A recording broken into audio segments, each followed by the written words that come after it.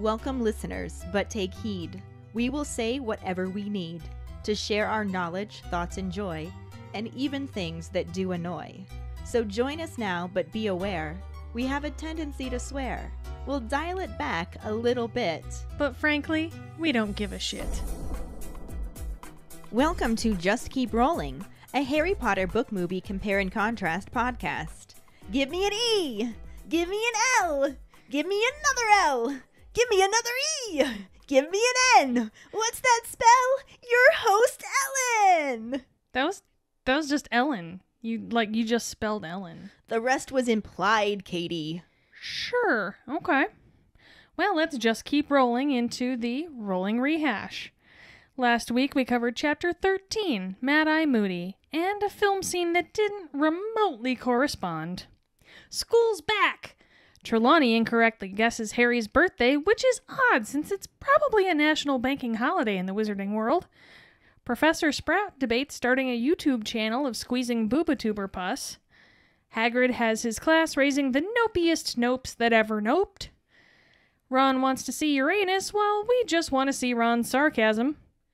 When it comes to Yo Mama jokes, Draco finds the consequences aren't fair at all. Fair at all.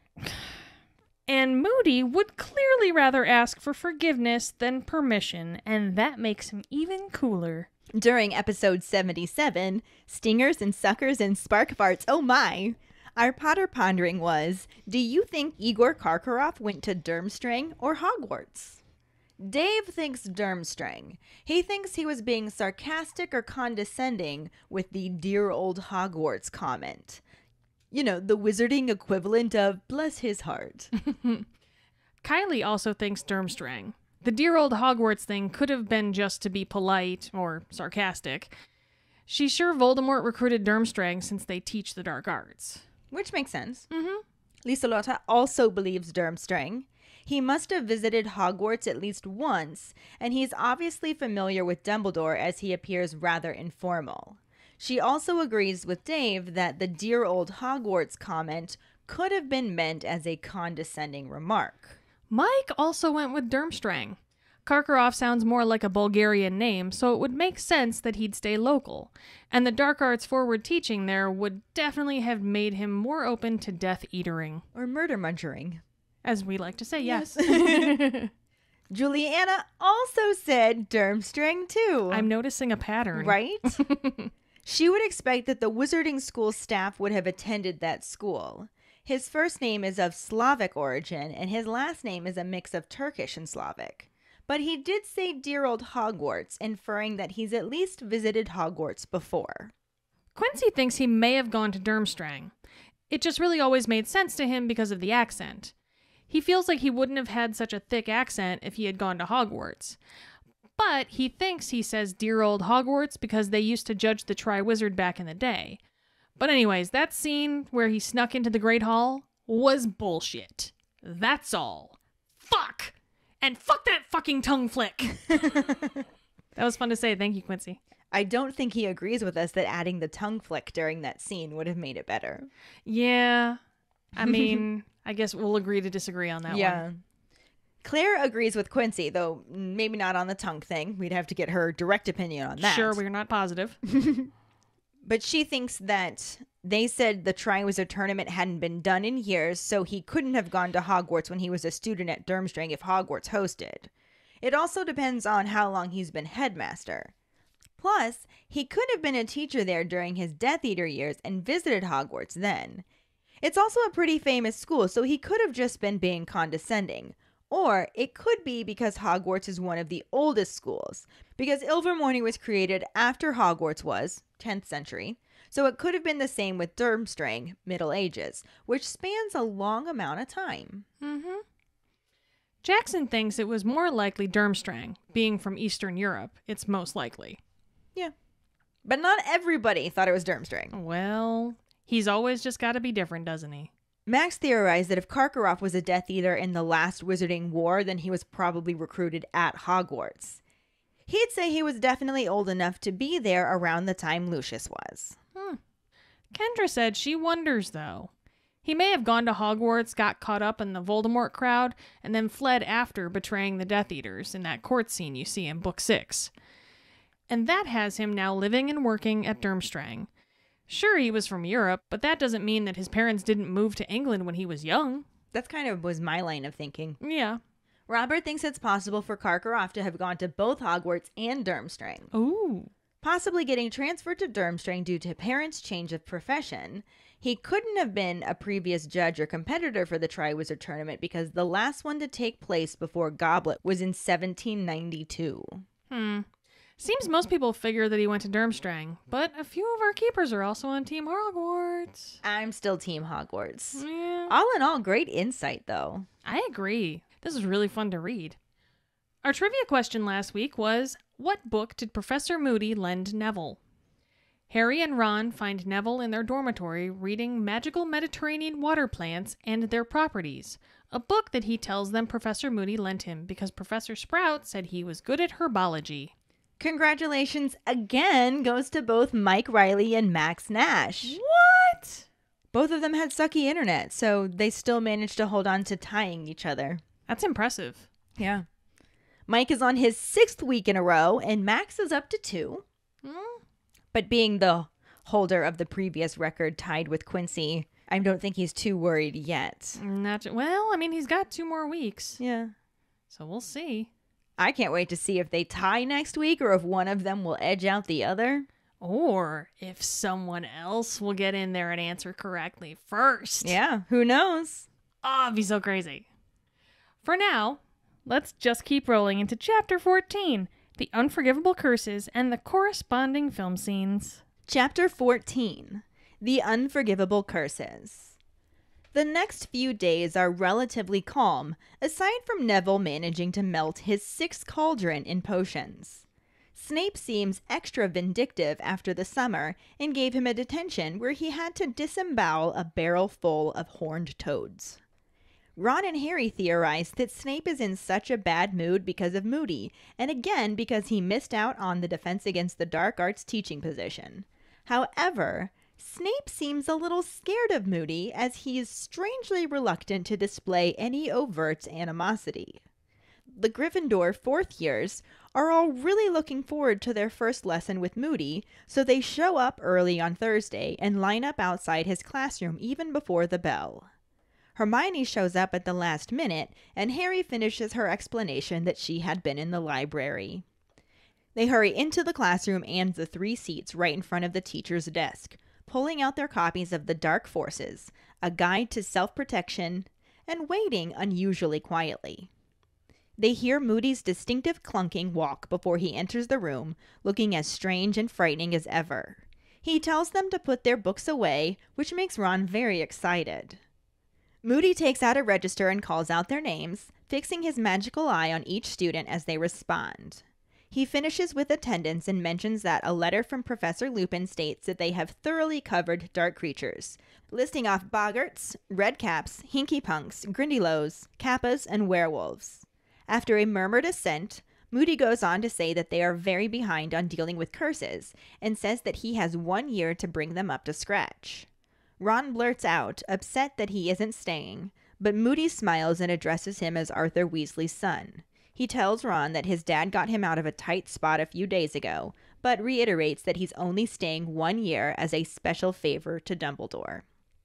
He claps his hands and goes straight into curses, explaining that the Ministry thinks he should only teach them counter curses and leave it at that. They aren't supposed to see any illegal dark curses until their 6th year, but Dumbledore and he think they can handle it now, and the sooner the better. As he explains that they need to know what they're up against to be prepared, he interrupts himself to lecture Lavender, who's showing Parvati her completed horoscope under the desk. She blushes, and Moody continues on to ask if anyone knows which curses are most heavily punished by wizarding law. Several hands go up, including Ron's and Hermione's. Moody calls on Ron, who tentatively says that his dad told him about one, called the Imperious Curse. Moody agrees that Ron's dad would know about that one, since it gave the Ministry a lot of trouble at one time. He opens his desk drawer and pulls out a glass jar holding 3 large black spiders. Ron slightly recoils as Moody reaches into the jar and pulls out one of the spiders. He holds it out in the palm of his hand and points his wand at it, muttering Imperio. The spider leaps from his hand on a thread of fine silk and swings back and forth like it's on a trapeze, before breaking the thread with a backflip and landing on the desk. It begins to cartwheel in circles, and with another jerk of Moody's wand, it rises onto two legs and into an unmistakable tap dance. Everyone starts laughing except for Moody, who wants to know if they would still think it was funny if he did it to them. The class immediately stops laughing as Moody continues, explaining that it gives him total control. He could make the spider jump out of a window, drown itself, or throw itself down one of their throats. Ron shudders again as Moody tells them that years back, a lot of witches and wizards were being controlled by the Imperious Curse, and it was a tough job for the Ministry to sort out who was being controlled and who was acting of their own accord. He shares that the curse can be fought, and he will be teaching them how to, but it's best to avoid being hit with it. He startles the class by yelling, "Constant vigilance!" and then puts the spider back in the jar before asking for another curse. Hermione again raises her hand, but Harry is surprised to see that Neville does as well. Moody calls on Neville, who nervously names the Cruciatus Curse. Moody looks at him very intently with both eyes as he confirms that he is Longbottom. Neville nods and turns back to the jar of spiders, reaching for a second one. He places it on the desk and uses Engorgio to make it larger than a tarantula. Ron backs his chair away as far from the giant spider as possible as Moody raises his wand and mutters Crucio. Immediately, the spider begins to twitch horribly and rock side to side. Despite not making any sound, Harry is sure that it would have been screaming if it could.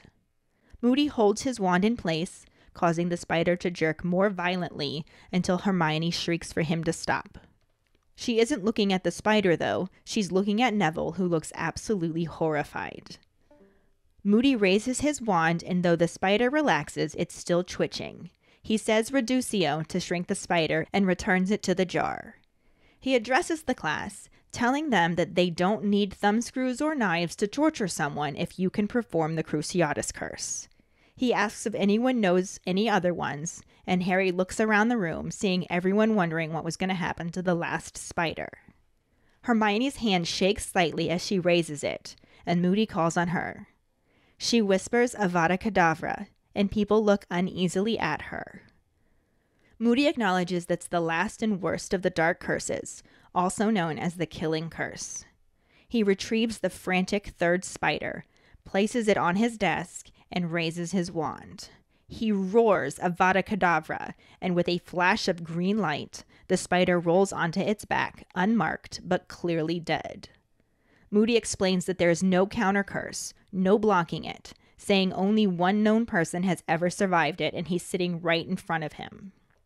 Everyone looks at Harry as he tries to ignore them, realizing for the first time how his parents died, despite picturing their deaths over and over again for the past 3 years.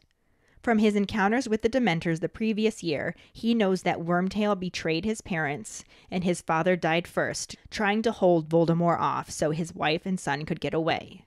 Then Voldemort asked Lily to step aside, but she wouldn't, so he killed her too. Harry distantly hears Moody's voice, and realizing that he's speaking again, he pulls himself back to the present to listen. Moody is explaining that Avada Kedavra is a curse that needs a lot of power behind it, so he doubts he'd even get a nosebleed if any of them tried it on him. But he's not there to teach them how to do it. He's there to help them appreciate the worst. He again roars constant vigilance, causing the whole class to jump for a second time.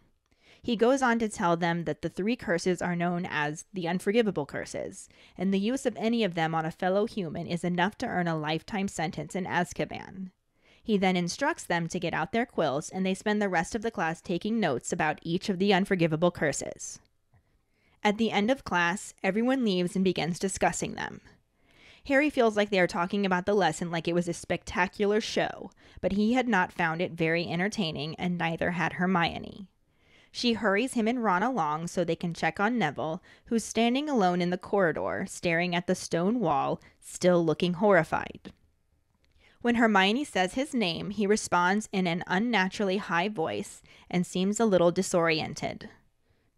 Before they can find out if he's okay, Moody clunks up behind them and asks Neville to join him for some tea. He asks Harry if he's all right too, and Harry gives a defiant yes. Moody tells them that it may seem harsh, but they've got to know, and he ushers Neville back to his office. Ron wonders what that was all about, and when Hermione says she doesn't know, he changes the subject to talk about the lesson too. He catches the look on Harry's face when he brings up Avada Kedavra and falls silent until they reach the Great Hall, when he says they better start on Professor Trelawney's predictions that night. Hermione eats her food furiously fast and rushes off to the library again, leaving Harry and Ron to walk back to the Gryffindor Tower together. This time it's Harry who brings up the Unforgivable Curses, wondering if Moody and Dumbledore would be in trouble for showing them. Ron thinks they probably would, but says that Dumbledore has always done things his way and Moody has been getting into trouble for years. He gives the password and the fat lady swings open to let them into their common room, where they decide to get their divination things. Up in their dormitory, they find Neville, who seems calmer but has very red eyes. Harry asks if he's all right, and Neville tells him that he's fine, just reading the book Professor Moody lent him, Magical Water Plants of the Mediterranean. Professor Sprout had told Moody that Neville was good at herbology, so Moody thought he'd like it. Harry thought that was a very tactful way of cheering Neville up, and that it seemed like something Professor Lupin would have done. He and Ron take their copies of Unfogging the Future back downstairs and begin working on their predictions for the coming month. After an hour and little progress, they decide to just start making things up. Ron suggests putting in loads of misery and Trelawney will lap it up. After predicting a cough, burns, loss of a treasured possession, being stabbed in the back by a friend, coming off worse in a fight, losing a bet, and steadily more tragic predictions, Harry notices Fred and George hidden away in a corner, working silently on something. As he watches them, he hears George quietly say that they have to be careful, because that sounds like they are accusing him. George then notices Harry watching, so Harry gives him a little grin and gets back to work so he isn't caught eavesdropping. Shortly after, the twins roll up the parchment and go to bed. After about 10 more minutes, Hermione climbs into the common room carrying a sheaf of parchment and a box that rattles as she walks. She says hello and tells them that she's just finished, and Ron declares that he has as well. Hermione looks at his predictions and points out that he seems to be drowning twice, so Ron decides to change it to getting rampaged by a hippogriff. Hermione thinks it's obvious they made them up, and Ron pretends to be upset, claiming they've been working like house elves. She raises her eyebrows and he backpedals, saying it's just an expression. And Harry, having just predicted his own death by decapitation, changes the subject by asking her what's in the box. She lifts the lid and shows them about 50 badges of different colors, bearing the letters S-P-E-W. Harry wants to know what SPEW is about, and Hermione corrects him that it's S-P-E-W, and it stands for the Society for the Promotion of Elfish Welfare, and is a group she just started. She ignores Ron as he tries to tell her that they like being enslaved, and says that their short-term aims are to secure house elves fair wages and working conditions. Long-term includes changing the laws about non-wand use and getting house elf representation in the Department for the Regulation and Control of Magical Creatures. Harry wonders how they're going to do all of this, and she says they need to recruit more members for 2 sickles each. She tells them that Ron is the treasurer and Harry is the secretary and should be writing everything down as a record of their first meeting. There's a moment of silence that's broken by the arrival of Hedwig, who has finally returned with a response from Sirius. Harry reads the very short letter and learns that Sirius is flying north immediately, as there have been strange rumors. He tells him to go straight to Dumbledore if his scar hurts again. He's gotten Mad-Eye out of retirement, so he's reading the signs even if no one else is. Harry regrets telling him about his scar hurting, worried that he could get caught if he comes back, and snaps at Hedwig that he doesn't have any food for her. She flies off offended, and Hermione starts trying to talk to him, but Harry cuts her off and says he's going to bed. He heads upstairs and gets into his pajamas and 4-poster, but can't fall asleep, still worrying that if Sirius gets caught, it will be all his fault. Ron comes up a short while later, but no one says anything. The dormitory is completely silent, and Harry is too preoccupied to realize that the absence of Neville's usual snores means he isn't the only one lying awake. The movie scene starts out showing the fourth years silently staring up at Professor Alistair Moody as he writes his name on the blackboard and introduces himself to the class as the new Defense Against the Dark Arts teacher. He says that he is there because Dumbledore asked him to be, and states that he will not be expounding on that fact, before asking if there are any other questions. Everyone continues to stare blankly at him, and he continues speaking, saying that he believes in a practical approach to the dark arts. He then asks if anyone can tell him how many unforgivable curses there are. Hermione solemnly speaks up to say there are 3, and he writes that on the board as he asks why they are named that. Hermione explains that they are unforgivable, and Moody continues her line of thought to say that using them will earn you a one-way ticket to Azkaban. He goes on to say that the Ministry thinks they are too young to see what these curses do, but he says differently. His voice becomes more intense as he declares that they need to know what they are up against and to be prepared. In the same breath, he also tells Seamus that he needs to find a different place to put his chewing gum, aside from the underside of his desk. Seamus is shocked that he can see out of the back of his head, and Moody responds by saying he can also hear across classrooms, and throws his chalk at him. He then readdresses the class and asks which curse they should see first. Approaching Ron, he orders him to stand and give him an unforgivable curse. Ron says that his dad did tell him about one, and mentions the Imperious Curse. Moody confirms that Ron's dad would know about that one, since it gave the Ministry quite a bit of trouble a few years ago. In order to demonstrate why, he turns towards a table in front of the chalkboard and pulls a spider out of a glass canister. He enlarges it with Engorgio and casts Imperio on the now palm-sized spider. He then controls it, sending it hopping around the room, landing on various students. He tells them not to worry, it's completely harmless, but if she bites, it's lethal. He continues to send it around the room with a maniacal chuckle. Several of the students laugh as well, until the spider lands on them, and then Moody makes darker suggestions for what he could make the spider do. He sends her to the window and says he could make her jump out of it.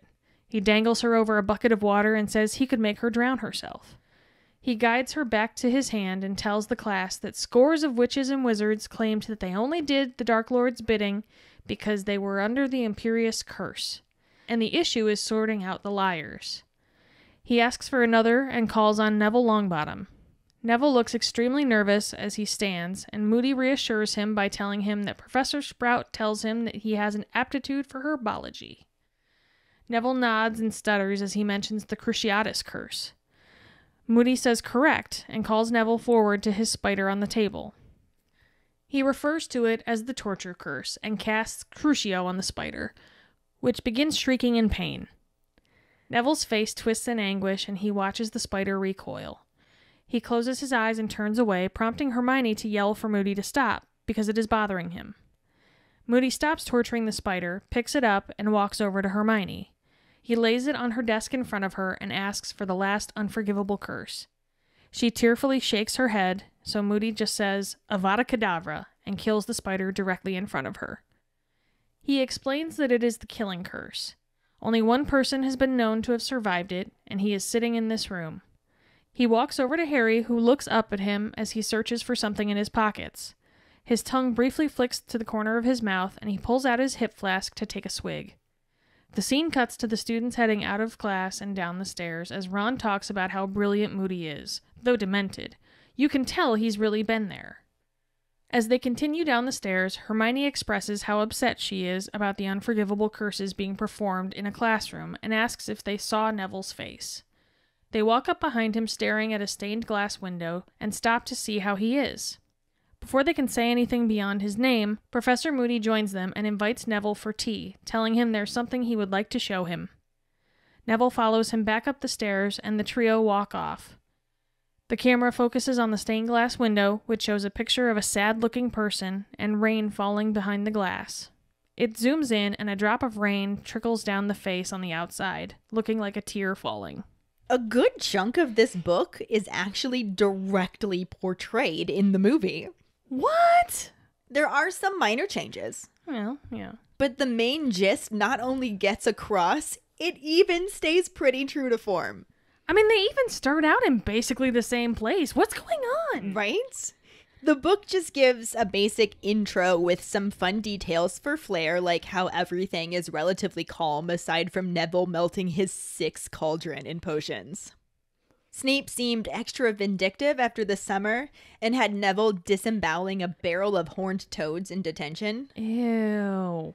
So I love Neville, and I think Snape is horrible to him, but as a teacher, I also can't imagine dealing with a student that keeps melting cauldrons. Well, I mean, but maybe he keeps melting cauldrons because he's so nervous that Snape is gonna fucking make him disembowel toads. Yeah, but he messes up things in other classes as well. Yeah, but again, I don't think he would be as bad of a student if he had, like, the proper people backing him. I mean, I think McGonagall's good to him and he still struggles in her class. Yeah. I say we blame his grandmother. I vote a definite resounding yes on that because she's a bitch. And then again, we need to remove Snape from the classroom. Yes, exactly. But that's a totally different episode. Ron and Harry figure that Snape is in such a bad mood because of Moody and again missing out on the Defense Against the Dark Arts teaching position. Which, I mean, I'm sure that had something to do with it. Oh, definitely. Mm-hmm. But it's funny that the teacher who teaches Defense Against the Dark Arts is named Moody when you know Snape is the moody one. I mean, he's pretty damn moody himself. I think the name fits. Is he moody or is he mad? I mean, he's mad-eye moody. He's both. Yes. The Gryffindors are so anxious for their first lesson with Moody on Thursday that they show up early and are lined up before the bell goes. Hermione shows up at the last minute and explains that she had been, shockingly, in the library. What? They hurry into the classroom and the trio sit directly in front of the teacher's desk. The little teacher's pets. Mm-hmm. Suck-ups. They pull out their copies of The Dark Forces, A Guide to Self-Protection, and wait, unusually quietly. Well, I mean, as we remember from the past movies, all the kids wait unusually quietly for the teacher to come in, so there's that. It's unusual because that's not what they normally do, so that's why the movie's wrong. Well, I don't think we needed that to tell us, but yeah. The movie starts out as a grizzled Alistair Moody shows off his magic hurricane to his class full of students while he simultaneously refuses and asks for questions. Everyone continues to stare blankly at him as he proves the accuracy of his nickname. Both mad and moody. Mm-hmm. And he's got an eye, so there's that. Just one. Just one, yeah. In the book, they show Moody entering the room, preceded by clunking footsteps. Looking frightening as ever, he tells the class to put their books away, which I think makes him less frightening. Mm-hmm. But he tells them they won't need them. Moody takes attendance and then mentions that Professor Lupin had sent him a letter detailing their lessons covering dark creatures. He proceeds to list off boggarts, redcaps, hinkypunks, grindylows, kappas, and werewolves. All the old favorites. The good old dark creatures. The golden oldies. Moody then remarks that they are very behind on dealing with curses, stating that he only has 1 year to teach them until Ron interrupts, clearly upset that he isn't staying. Moody smiles at him and regards him as Arthur Weasley's son before explaining that he will teach them for 1 year as a special favor to Dumbledore before going back to his quiet retirement. The movie just has him decide to start the year off slowly by making his first lesson all about the darkest of arts and probably one of the most triggering topics this particular class could be taught. Because that makes sense, right? Yeah. He asks the class how many unforgivable curses there are, and Hermione, having lived her entire life in the wizarding world, shows a fear that only comes with knowing about them since birth. Because, you know, she wasn't raised as a muggle who has no idea what an unforgivable curse is at all. She knows all about them. She knows all about them. I think that showing the fear that she showed was odd. Yeah. But I mean, she clearly read all about them. Yeah, I mean, I can get her reading about it, but she looks like she's going to be physically ill. Right. And it's like, why? You don't... yeah. I'm just going to make random grunting noises. Oh, no, I gotcha. I'm with you. Nevertheless, she doesn't even raise her hand or wait to be called on before blurting out that there are 3. Which is interesting because the book doesn't start off saying there are 3. Mm-hmm. We're just cutting to the chase right here in the movie. Streamline. Yep. Hermione answers his follow-up question, explaining that they are unforgivable, and Moody gets tired of hearing her talk and takes over from there. Well, can you blame him? Why are they called unforgivable curses? Because they're unforgivable. Yeah, I got that.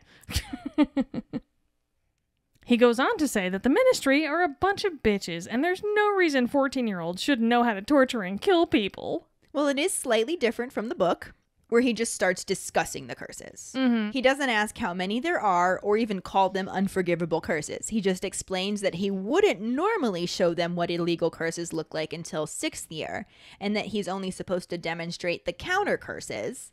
But Dumbledore thinks they can handle it now. And Dumbledore does what Dumbledore wants. Mm-hmm. And we're starting to learn that about Moody as well. Yeah.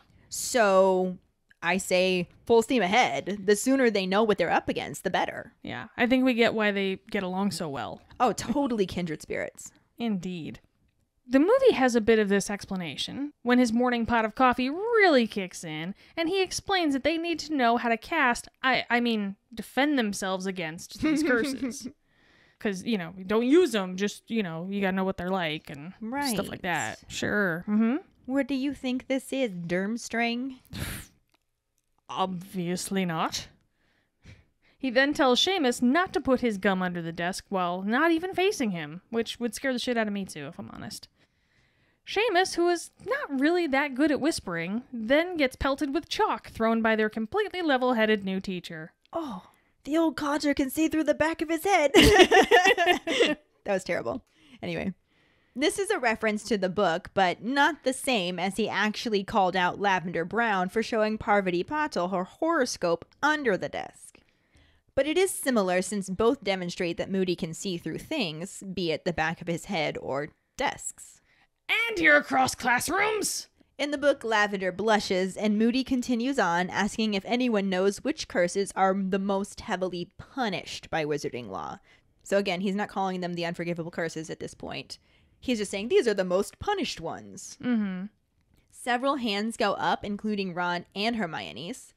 And Moody calls on Ron, who tentatively says that his dad has told him about one called the Imperious Curse or something, because Ron can't just say it with confidence. Well, yeah.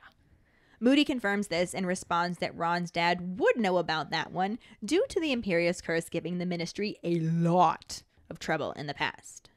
Yeah, that would burn it into my head too. Also very similar to the movie, really. Moody readdresses the class and asks which curse they should see first. Instead of people raising their hands, though, he just approaches Ron and orders him to stand and give him an unforgivable curse. Which is slightly different since he didn't make him stand in the book. Yeah. Like in the book, movie Ron says that his dad did tell him about one and mentions the Imperious Curse. Moody confirms that Ron's dad would know about that one since it gave the Ministry quite a bit of trouble a few years ago. That's practically the same. I don't understand. What's going on? What is this? It corresponds. What? It's making our job easy. Or hard. Damn. But in order to demonstrate why the bad thing is a bad thing, he pulls a spider out of a glass canister on his desk and turns it into a big-ass spider with an engorgement charm, which is, perhaps, the worst charm to use on a spider. No perhaps about it. I think you can just say the worst. Facts. But again, this is similar to how the book had it, except the glass jar is in a desk drawer, not on his desk.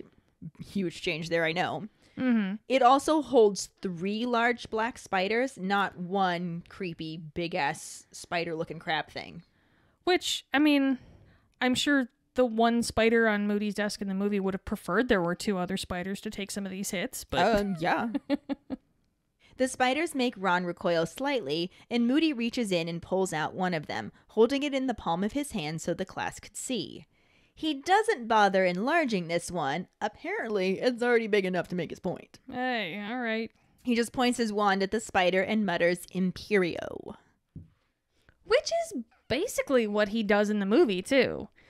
The lazy-eyed sadist proceeds to tap into his students' deepest traumas by cursing the enlarged 8-legged fucknope with Imperio. Madcap hilarity ensues, because it always does. He sends it all over the room, landing it on students and making everyone go batshit crazy, either from fear or laughter. Sometimes a bit of both. Yeah, right? A little bit of everything. The book's not quite as dark as the movie, because that was really traumatizing. Yes. Very true. Instead, the spider leaps from his hand and swings back and forth like he's on a trapeze. Mm-hmm. Then it does a backflip and lands on the desk, does some cartwheels, and starts tap dancing. And I would have really preferred to watch a spider tap dance than that giant ass fuck nope landing on kids' faces. Yeah, I feel that. Even when it landed on Draco, and you don't like Draco, but you're still like, ha, spider on his face, spider on his face. It's just too easy to imagine yourself being in that position. Mhm. It's too much. Yeah, don't like it. There's no real fear in the book, maybe from Ron a little bit, but everyone's just laughing.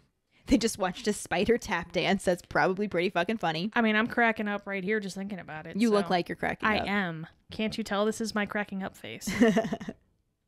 But Moody growls and pointedly asks the class if they would think it was funny if he did it to them.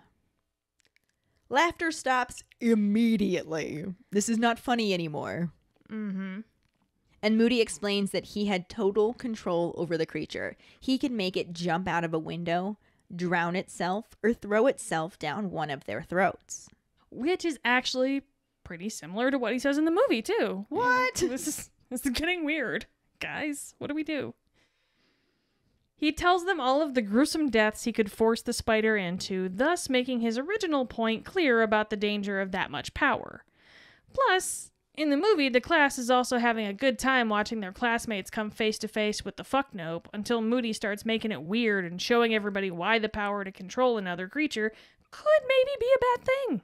I think it's also important to note that movie Moody seemed to really enjoy traumatizing the kids. And that element was much more subtle in the book. Mm-hmm. I have to agree there. But in the book, Moody tells them that years ago, a lot of witches and wizards were being controlled by the Imperious Curse, and it was a tough job for the ministry to sort out who was being controlled and who was acting of their own accord. Again, similar in the movie. I've never had to say it this much in one episode. I don't know what to do. I know, I love it. No!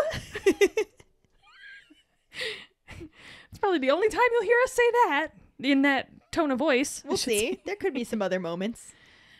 I'm not going to hold my breath, but yes, maybe. He directs the spider back to his hand and tells the class that the Imperious Curse was used as an alibi scapegoat? Yeah, both work. Something. By a shit ton of Death Eaters to get out of being in trouble for eating death and whatnot. But there isn't really a way to tell the liars from the truthers, so it causes quite the legal headache for the ministry. Although, if there's a spell to see what was last cast by a certain wand, couldn't that spell be tweaked to show the last spell cast on a person? That's a good question. Mm-hmm.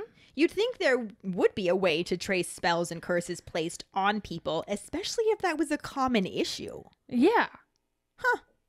That'd be a good Potter pondering. Ooh, I like it. I want to hear what everybody else thinks. In the book, Moody then goes on to explain that the Imperious Curse can be fought, and that they will learn how. However, it would be better if they weren't hit with it at all. He then moves on and asks for another illegal curse. Hermione again raises her hand, and surprisingly, so does Neville. Moody calls on him, who nervously names the Cruciatus Curse.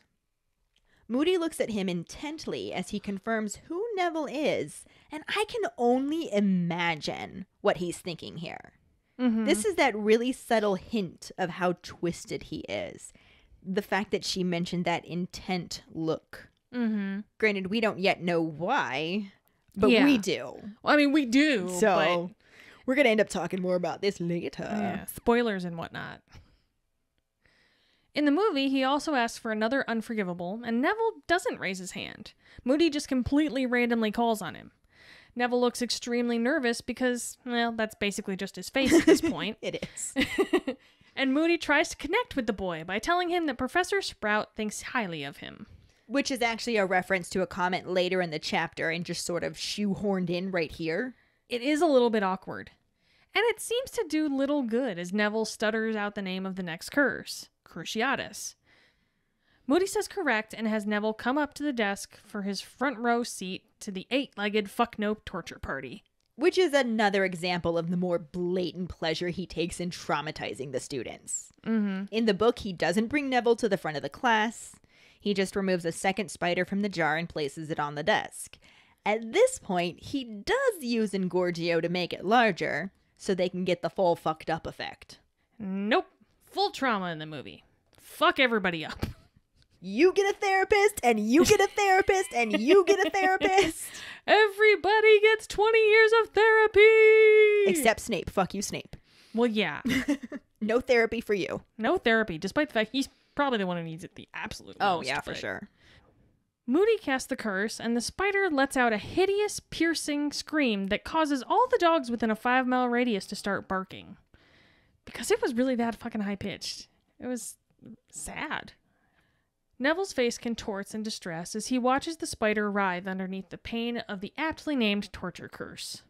Similar, though, the spider doesn't make any sound. It just begins to twitch horribly and rock side to side.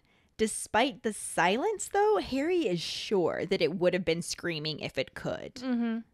I think for the sake of the movie, the sound effect was very effective. If by effective you mean... That's kind of what it sounded like, yeah. It was rough. It was hard. It actually made me feel bad for the fuck nope. Yeah. And really, when it's something like a fuck nope, it's hard to feel bad for it. But yeah, you really do. Especially when you consider in the movie, it was just under Imperius. Yeah. Now it's being put under Crucio. Yeah. Less torturous in the book as he spread it around. Mm-hmm. In the book, Moody holds his wand in place, causing the spider to jerk more violently until Hermione shrieks for him to stop. She's looking at Neville, who looks absolutely just aghast. Mm-hmm. And Moody actually responds and raises his wand. And though the spider relaxes, it's still twitching. It's similar in the movie. He looks as though he's about to burst out of his skin when Hermione and her eyebrows come to his rescue, shouting for Moody to stop. In the book, he says Reducio to shrink the spider and returns it to the jar. He addresses the class and simply says, pain, before explaining that if they could perform the Cruciatus curse, they would never need thumbscrews or knives. I like that he just assumes that all of them are going to need thumbscrews and knives if they can't learn this. Or that they're going to be torturing a bunch of people. Yeah. Right? He asks if anyone knows any other ones, and Harry looks around the room, seeing everyone wondering what was going to happen to the last spider. Apparently his least favorite. Mm-hmm. Hermione's hand shakes slightly as she raises it, and Moody calls on her. She whispers Avada Kedavra, causing several people to look at her uneasily. It just sounds uneasy, too. Like, it does not sound like a good phrase. No. Moody twists his mouth into a smile. There it is, that subtle creepiness. And describes this as the last and worst, the killing curse. He retrieves the frantic third spider, who clearly knows what's about to happen to him. Mm-hmm. He knows what's up. Places it on his desk and raises his wand. He roars, Avada Kedavra! And with a flash of green light, the spider dies. Again, this is not traumatizing enough for the movie. So, instead, when Hermione shouts for him to stop, he seems to snap out of a torture-induced trance and ends the curse. Picking up the spider, he carries it over to Hermione's desk and asks for the last unforgivable curse. Because that's totally a normal thing to do. Oh, yeah. That's not creepy at all. Or very creepy. It might be that. Yeah, you're right. I get those mixed up sometimes. Sometimes it happens. For once, Hermione seems speechless and refuses to answer or look at the spider. So Moody just says, Avada Kedavra! And 86 is the fuck nope right then and there. Yeah, so that is definitely way more fucked up. Because Hermione volunteered the information in the book. Yeah. She was willing to answer the question. Yeah. And then in the movie, they made her, like, afraid of it. Yeah, completely. Like... But it is possible that she knew very well that's what killed Harry's parents, having read about it. I mean, and that's fine. There's this, like, level that she goes to that's beyond just sympathy. Right. I don't know. I just didn't like it. And it's not how it happened in the book, so... Fact. Ooh! Hey, we finally get to say that this time. Yeah. Yay. Yay, I guess. In the book, Moody explains that there is no counter curse and no blocking it. Only one known person has ever survived it, and he's sitting right in front of him. I wonder who it is. Who could it be? In the movie, Moody explains that is the killing curse, like we said. Only one person has been known to have survived it, but no one knows who it is. Just kidding. It's Harry. It's always Harry. Right? It's always Harry. Come on, it's always Why Harry. is it always you three? He hobbles over to stand directly in front of Harry's desk and flicks his tongue while pulling out his fun flask to take a swig. Everyone looks at Harry, probably both in the book and the movie. Yeah, more than likely. And he tries to ignore them, realizing for the first time this is how his parents had died. From his encounter with Wormtail and the Dementors the previous year, he knows his parents were betrayed. His father, James, had died first, trying to hold Voldemort off. Then, Voldemort had asked Lily, his mother, to step aside, and when she wouldn't, he killed her too. Harry realizes that Moody's still talking, so he pulls himself back to the present to listen to what he'd been saying. And he's explaining that the killing curse needs a lot of power behind it, so he doubts he'd even get a nosebleed if any of them tried it on him. He then says that even though there's nothing to stop the curse if it was used on them, it was something that they had to know about. I mean, he's not wrong, though. It's just very morbid. It is very morbid, and I can understand being like, it's better to wait till they're 16 and closer to being of age. Yeah. Than 14, probably, but... Yeah. It just seems like bad timing, I guess. And I got the impression that he was doing this same lesson with everyone.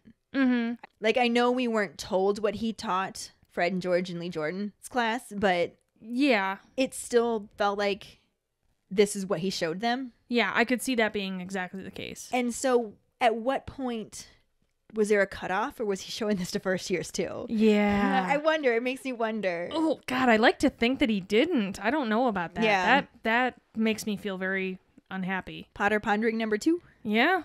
See what everyone else thinks. Go with it. Moving on. Moody states that these 3 curses are known as the Unforgivable Curses because they are unforgivable. What? Wait a minute. We already learned that. Thanks, Hermione. And using any of them on a fellow human carries a lifetime sentence in Azkaban prison. The class then spends the rest of the lesson taking notes on each of the curses. The bell goes, and as the students leave, they begin to discuss them. Harry felt that everyone except him had just witnessed a spectacular show. However, he hadn't found it very entertaining, and neither had Hermione. Well, it'd be kind of weird if he did. In the movie, as they're leaving class, Ron gushes over how terrifyingly genius Moody is, because you can tell he's really been there. Which, Ron's attitude in the movie is reminiscent of their conversation at lunch with Fred, George, and Lee. Mm-hmm, exactly. About how he's been there amazing, which we talked about in the last episode. Yeah. So I'm kind of glad they threw that line in, since it references it. Mm-hmm. And it makes it really pretty clear that what we were saying before, that he's teaching everybody this. Yeah. So we're hoping it doesn't include the first years, but oh my gosh. Right. Who knows? But like I said, Hermione also did not find it entertaining, and she was very aware that Neville hadn't either. So she hurries Harry and Ron along so they can check on Neville, who's standing alone in the corridor staring at the wall, still looking horrified. That poor kid. Poor Neville. Poor Ickle Neville. Poor Uncle Nevillekins. Hermione says his name gently, and he responds in an unnaturally high voice. He, talking about the lesson being interesting and then asking what's for dinner and, mixing up words. Yeah. Very disoriented. Very disoriented. Very sad. Heartbreaking. But before they can find out if he's okay, Moody clunks up behind them and asks Neville to join him for some tea. He also asks if Harry's all right, and Harry gives a very defiant yes. He's like, I'm fine. Not drinking your tea. Moody tells them that it may seem harsh, but they've got to know, and he ushers Neville back to his office to look at some books. Yay, books after watching spiders get tortured. Right? And killed and all that. Fun. It's very similar to the movie. Hermione waxes angrily about the moral gray area that allows children to be taught unforgivables. While Neville is zoned out watching rain on the stained glass window, obviously not focusing on the gaping emotional wound that was just ripped open. Hermione tries to check on him, but Moody gets there first and offers him some tea and says he wants to show him something. Which, again, why wouldn't you go with the man who just tortured a spider? Are you going to show me candy? I'll get in your van. Neville obviously has no problem being blindly led away by Moody, and the trio silently breathe a sigh of relief that they don't have to try to snap him out of his funk. And we then see that Neville was staring at the saddest looking stained glass window of all time. It was literally crying. It was. Just direct literal imagery. Mm-hmm. Yeah, completely. But this is where the movie section ends. The book, of course, goes on actually quite a bit more. What? Wait a minute, we were doing so well. No. I knew we'd be back there. Yep. Ron's confused about what just happened, and when Hermione doesn't have an explanation, he changes the subject to talk about the lesson. He catches the look on Harry's face when he brings up Avada Kedavra and falls silent until they reach the Great Hall before he finally says they better start on Professor Trelawney's homework that night because it's going to take them hours. He is really slow on the uptake, isn't he? He definitely has his moments. Yeah. I just hate that that's the only thing the movie decided to bring forward. Mm-hmm, of course. Hermione again eats all of her food ridiculously fast and rushes off to the library, leaving Ron and Harry to walk back to the Gryffindor Tower without her. But this time, it's Harry who brings up the Unforgivable Curses, and he wonders if Moody and Dumbledore would be in trouble for showing students. Ron thinks they probably would, but says that Dumbledore has always done things his way and reckons Moody's been getting in trouble for years. I mean, he makes a valid point. Right. Like, those two don't give a fuck. We already talked about that. Like you said, preferring to ask for forgiveness than permission. Yep. They enter the common room and go up to their dormitory to retrieve their divination supplies. Inside, they find Neville, who seems calmer but has clearly been crying. Aww. Poor Neville. Harry asks him if he's all right, and Neville tells him that he's fine, just reading a book Professor Moody had lent him, Magical Mediterranean Water Plants and Their Properties. Professor Sprout had told Moody that Neville was good at herbology and thought he'd like it. Which we already knew in the movie because of the random factoid. Shoehorned in, yeah. The random factoid that Moody decided to give us. It's interesting because Harry views this as a tactful way of cheering Neville up, considering how little praise he normally gets, and thinking it seemed like something Professor Lupin would have done. Aw, I miss Lupin. I know. Lupin. But that means the book used it more as a comforting him, making him feel better after the trauma, whereas the movie kind of used it as the confidence to induce the trauma. Basically. Right? Yeah. Like buttered him up. Right. Before he just tore him down. He and Ron take their copies of Unfogging the Future downstairs and begin working on their predictions for the coming month. After an hour and very little progress, they decide to go back to the old divination standby. Just make that shit up. Why mess with a good thing? Right? It's worked in the past. Ron suggests to put in loads of misery, saying Trelawney will lap it up. That is true. Together, they predict a cough, burns, loss of a treasured possession, being stabbed in the back by a friend, coming off worse in a fight, losing a bet because he was betting that he'd come off worse in a fight, of course. There you go. Yeah. And then after another hour of steadily more tragic predictions, Harry notices Fred and George hidden away in a corner, working silently on something. It's never a good sign when Fred and George are working silently on something. And this is very reminiscent of them being silent in the corner back at the Burrow when they were working on things for the joke shop. So, yeah.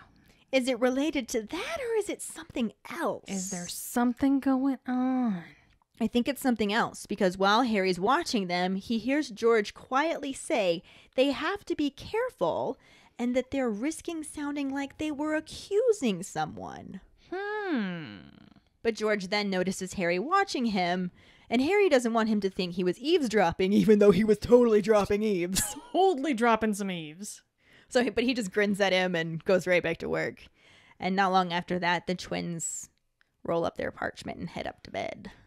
So Not awkward at all. wonder what's going on there. Will we find out more about that? Mm-hmm. Not in the movie, we won't. It's true. I kind of wish we did. Oh, yeah. I definitely wish we did. I know it's not that important to the story, but... No, but it would be nice. And it would give twins some more screen time. And yay, twins And having then screen time. we could see James Corden as Ludo Bagman, because we've already cast him in our heads. Exactly. Although if you talk to our patrons, it's pretty split between James Corden and John Barrowman. John Barrowman. Which I'm not mad at either of those. I wouldn't kick either of them out of my film. No, not at all. I still don't like John Barrowman as a blonde, but I also really prefer brunettes. So Yeah. that's part of it. And the only time I've ever seen him blonde was as a Nazi, and that does detract a little. That takes away from it quite a bit, yeah. But anyways. It sullies the memory, really. Not the point. After about 10 more minutes, Hermione enters the common room, carrying a sheaf of parchment and a box that rattled as she walked. After explaining that she's just finished, Ron triumphantly tells her that he has too. Hermione proceeds to read through his predictions and remarks that he won't be having a very good month. That's to say the least. Especially since he's going to be drowning twice. Well, yeah. But Ron decides to change one of them to getting trampled by a rampaging hippogriff. Oh, well, that's totally okay then. Yeah, much better. Yeah. No worries there. Totally believable. Or not believable at all. Well, but it's Trelawney, so totally believable if it's her reading it. Hermione thinks it's obvious they made them up, and Ron pretends to be upset, claiming they've been working like house elves. Seriously, he is so oblivious. Yeesh. Total lack of tact. Awkward. Also, lack of tact is my new favorite phrase. And then here's an opportunity where Emma could have put her eyebrows to fantastic use. Mm-hmm. Because all she has to do is raise her eyebrows to get Ron to backpedal. I mean, she already does that anyway. Right. And they totally deprived her of a real eyebrow moment. Right? Very sad. But he tells her that it's just an expression. And Harry, who had just predicted his own death by decapitation, changes the subject and asks Hermione, what's in the box? What is in the box? Let's find out, shall we? We shall. Because the movie sure ain't going to show us. Yeah. She lifts the lid and shows them about 50 badges of different colors, bearing the letters S-P-E-W. When Harry says spew, he's corrected by Hermione, who says that it's S-P-E-W, standing for Society for the Promotion of Elfish Welfare, a group she just started. Really? I would have never guessed that you just started that group. This wasn't like a thing that people have been working on forever, and that's why the house elves are still slaves. Right? It didn't already exist? What? Ronan has never heard of it. It's because I just started it, dumbass. Ron again tries to tell her that house elves like being enslaved. I mean, just look at that sentence, though. Yeah. Like, that's so problematic. Come on, Ron. Oh, be better. But Hermione just talks over him, so that's something. Hey, go for it. And explains that their short-term aims are securing fair wages and working conditions for house elves, which I think is totally legit. Right? The long-term aims include changing the law on house elves not being allowed to use wands and allowing house elves to be represented in the Department for the Regulation and Control of Magical Creatures. I mean, house elves already have their own kind of magic, though. Do they really need wands? It's the same thing as it is for goblins. They don't allow goblins to use wands. And they can do magic without it, yes, but they could also expand what they know with it. True, okay. And if goblins are going to allow witches and wizards to use the magical tools and jewelry and all of that stuff that they can create, then the goblins should be allowed to use. Why shouldn't they be allowed to use the wands? It seems more like they're at war with one another as opposed to living in harmony. Yeah. Basically. I wonder if that's going to be a thing later. And theoretically, witches and wizards can do magic without wands. Yeah. The tool just helps them direct it more effectively. Yeah, it centers all their power. Yeah, which So, I understand. Maybe house elves could teach them how to do magic without needing a wand as well. You guys, we can learn from each other. Right? One big happy family. I think we just fucking joined Spew. Harry wonders how they're going to do all of this, and Hermione tells him that they need to recruit more members, charging 2 sickles to join, which will buy a badge. And also fund a leaflet campaign. She's planned this all out. She's going all in on it. Lots of work in the library. Mm-hmm. She goes on to allocate the role of treasurer to Ron, who seems thrilled by that. And Harry, as secretary, advising him to write down everything that she's already said as record of their first meeting. And she beams at them as silence falls over the room. Like, Ron is actually stunned to silence. Like, you're making me fucking what? Yeah. There's so much wrong right now. The silence is broken by a soft tapping at the window, which is Hedwig finally arriving with a response from Sirius. Well, it's about damn time. Harry takes the letter and reads it aloud, learning that Sirius is flying north immediately. Because there have been strange rumors, and he sees that Dumbledore got Mad-Eye out of retirement, so he's been reading the signs even if no one else is. And he also specifically tells Harry to go straight to Dumbledore if his scar hurts again. Well. So short and sweet, does absolutely nothing to make Harry feel better. No, not at all. Because Harry just now regrets telling him about his scar hurting. Mm-hmm. Yeah, because he doesn't want him to get caught. Yeah, that's exactly what he's worried about. So now it's another thing added to his plate of worry. That boy's gonna have anxieties. You get a therapist, and you get a therapist. The others try to calm him down, but Harry just says he's going to bed and leaves. Probably the right call at that point. Maybe. Day's been a little rough. Yeah. In the dormitory, he changes into his pajamas and climbs into bed, unable to fall asleep, worrying that if Sirius gets caught, it'll be all his fault. Which, that's not fair. No, not at all. Like, I can understand worrying he'll be caught, but it's not his fault. It wouldn't be Harry's fault. I mean, there were other things that are bringing Sirius back, too. Right. A little bit later, Ron comes up, but neither he nor Harry say anything.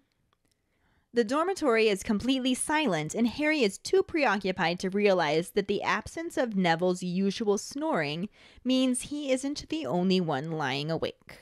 That makes me so sad. I know. It's so sad because of little Neville. This is actually where the book chapter ends. Which will bring us to the new and returning actor section. Though we don't really have anyone new in this section, we do want to talk a little bit more about Brendan Gleeson as Alistair Moody, since this time we actually got to see him, like, in action. And holy shit. Right? That maniacal laugh was phenomenal. It was straight up giddy and damn near evil. And I loved every little hee-hee-hee of it. Yeah. He nailed it. It was a little different than what I expected from the book. Yeah. Because he was more subtle in the book. I don't think that the book was portraying him as having that much pleasure in the torture of the spiders and how it was affecting his students. Yeah. Yeah.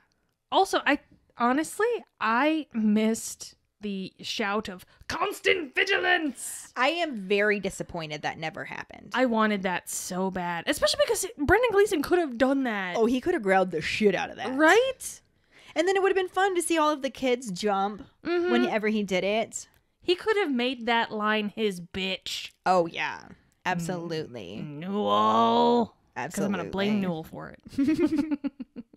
But yeah, again, he was phenomenal. He looked the part. The only difference from how he looked in the movie to how he was described in the book was the fact that his hair was supposed to be long and dark. Yeah. But it was still grizzled. It suited him better, I think. I was going to say, it surprisingly worked. Yeah. Definitely. He was just great. They did some really good casting with him. And a hell of an actor. I feel like that wouldn't be an easy role to play.